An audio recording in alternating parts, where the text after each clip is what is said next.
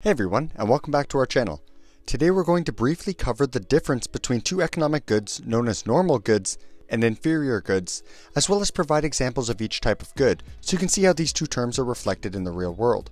With that said, let's get right into it.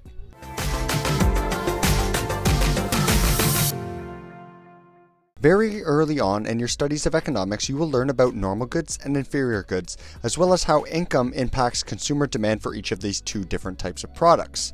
Today, we're going to explain each good and review some examples of each. Inferior goods are the types of products people typically purchase when their income is low. They generally represent the cheapest options for meeting a consumer's needs, so they are satisfactory options for consumers who don't have a lot of money. These products are typically the lowest quality products available, purchased only out of economic necessity as you cannot afford more expensive options at this particular moment in time. Consumers who consistently maintain a low income level tend to purchase inferior goods most of, if not all of the time. When people who ordinarily make more money experience a loss of income due to the COVID-19 pandemic, for example, they would shift towards purchasing inferior goods out of necessity until their income rises back to its original pre-pandemic amount. It is important to note that demand for inferior goods has an inverse relationship with income. What this means is that as income decreases, demand for inferior goods increases. Think of it this way: when your money is tight or hard to come by, consumers seek the cheapest products available, and those are inferior goods. Alternatively, the reverse is also true.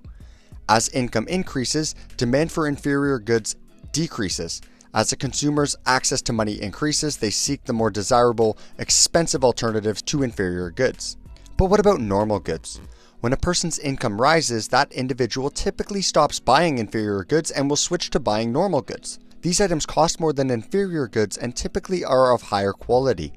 When consumers have enough money to purchase normal goods, they will choose these items over inferior goods, as consumers strictly prefer normal goods.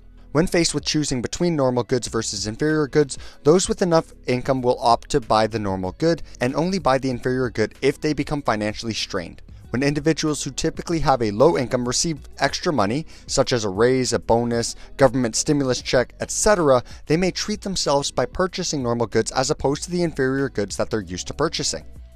Demand for normal goods tend to have a direct relation with income as well. Demand for normal goods increase as income increases. However, if a consumer's income decreases due to a job loss or inability to work, for example, then the person's demand for normal goods will also go down. They will seek inferior goods instead, as they are now the only affordable good.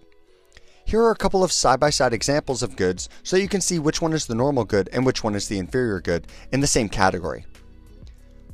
Brand name cereal is typically a normal good, while Walmart's Great Value brand cereal is typically an inferior good. Starbucks coffee is typically a normal good, while gas station or convenience store coffee is typically an inferior good. And lastly, Nike running shoes are typically a normal good, while some off-brand running shoes are typically an inferior good. Are you beginning to see the difference between the two?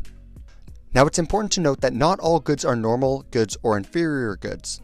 Some are items that people tend to purchase regardless of their financial situation, known as giffen goods, while others are luxury items purchased only by those who have a very high income, known as luxury goods. We plan to make a video covering each of these types of goods in more detail in the future, so definitely be on the lookout for that one if it's something that you think will interest you. So there you have it. Now you know the difference between normal goods and inferior goods. If you liked the video and are excited to see more, let us know by liking the video, subscribing to the channel, and comment what sort of economic topics you'd like to see us cover in the future. Thanks for watching this video, and we'll catch you in the next.